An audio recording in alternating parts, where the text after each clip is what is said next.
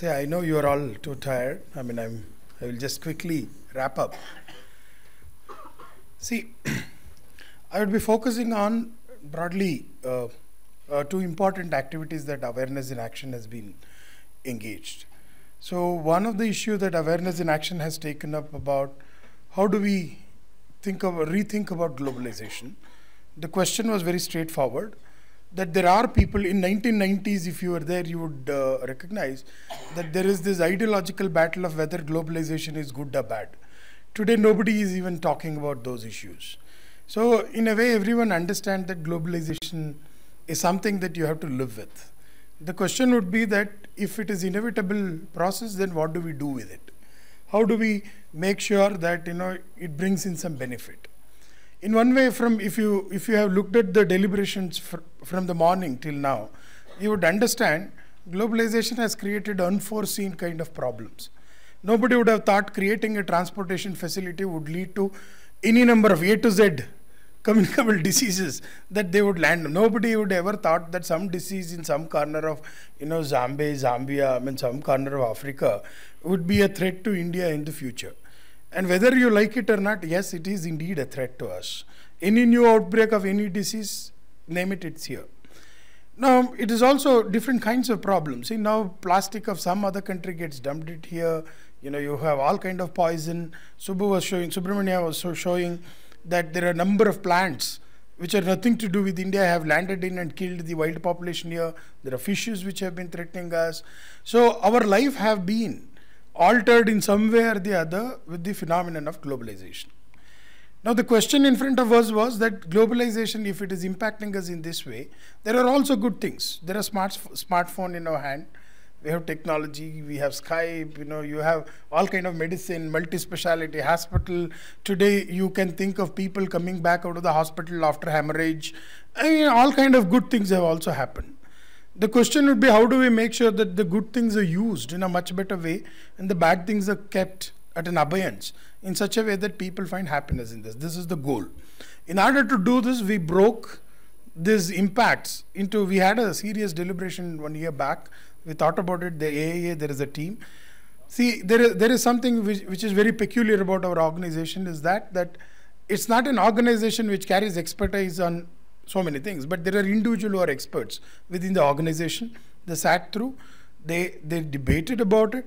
So we thought about 5 different domains, 5 important issues which affects our life on daily basis.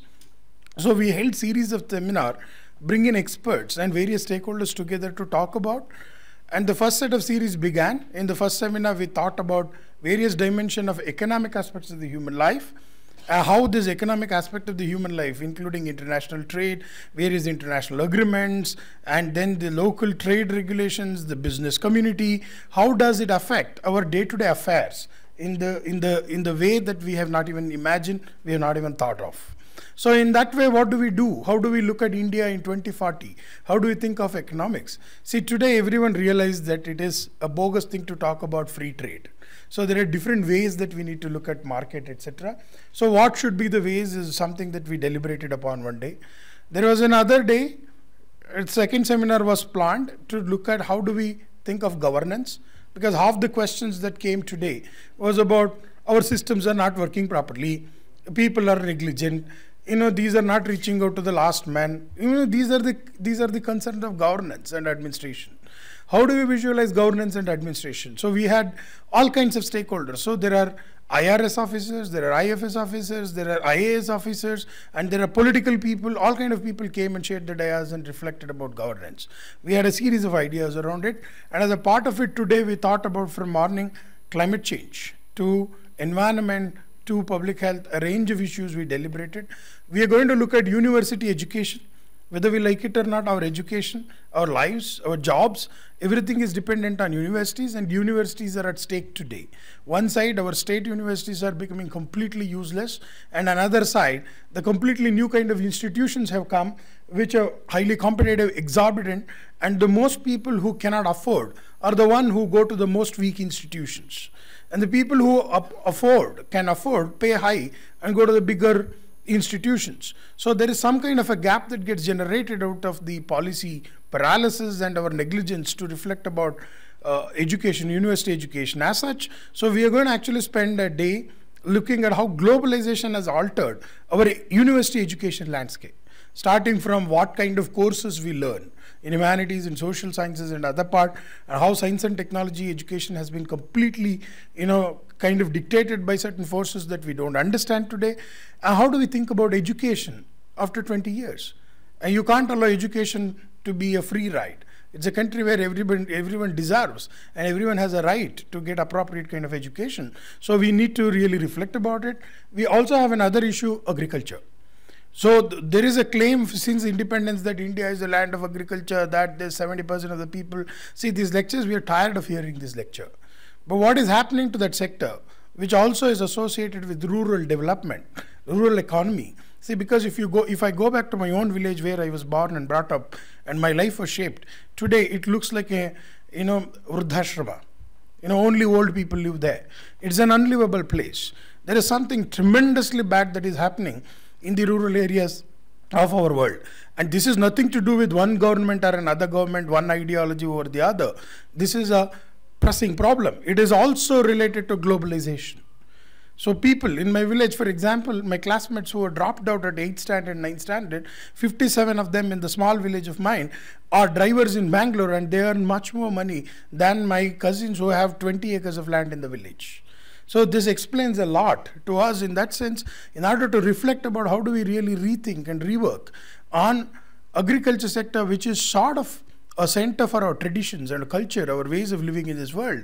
How do we think about it is another question that we are going to deliberate in the future. So what we intend to do is that we are going to put all of them together in the form of an edited volume, one of our colleagues who is going to do that. And then we will actually sort of bring into different form of literature so that the young generation people can make use of it. And also we wanted to do big time, we wanted to get involved in advocacy of this. In this, though I am referring to we, I have a little role to play. There are a lot of volunteers who have been doing this job tirelessly, endlessly, and there are a lot of well-wishers who have been doing it. This is one part. Another kind of activity which is very important for us, we are trying to rethink about how do we reconceptualize technology education landscape in India. So this industry institution partnership, eye to eye, is an important aspect where we have been looking. We did 3 seminars in the name of emerging technology in Hyderabad, where we discovered that Internet of Things, artificial intelligence, quantum computing, cloud computing, any of those domains, the industry is going in somewhere, our engineering colleges are in some corner.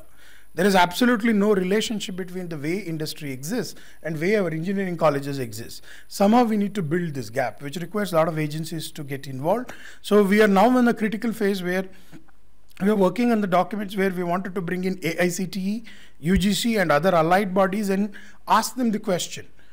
If you want India to be the leader and to grow in the same way that we are growing as an economy, the question would be that how are we going to realign our engineering education to pitch in a case where we can grow at 10% rate even at 2040?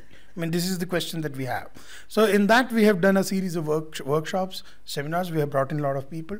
So in this, and we also have another idea which people have talked about, those are not relevant, but I just emphasized what we are going to do in the future. These are our potential. Basically, we are an organization, we are interested in bringing the expertise in the society, the potential of the activists and other people who are very active, conscious citizens in the society together and go and press with the public institutions, executing bodies and get appropriate information. Today we live in the world of post-truth, alternative facts. We don't know what is truth, what is appropriate information.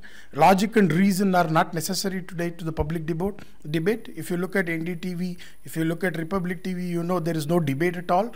In that situation, we wanted to become a response on certain specific issues where we adhere to truth, we adhere to knowledge, and we use this knowledge which is available in our society, and we use it appropriately in a way that we could bring in transformation in the society. This is largely the set of activity which is going to decide our course of action. I have just outlined them. Thank you. I think I have overshot my limit. Thank you very much.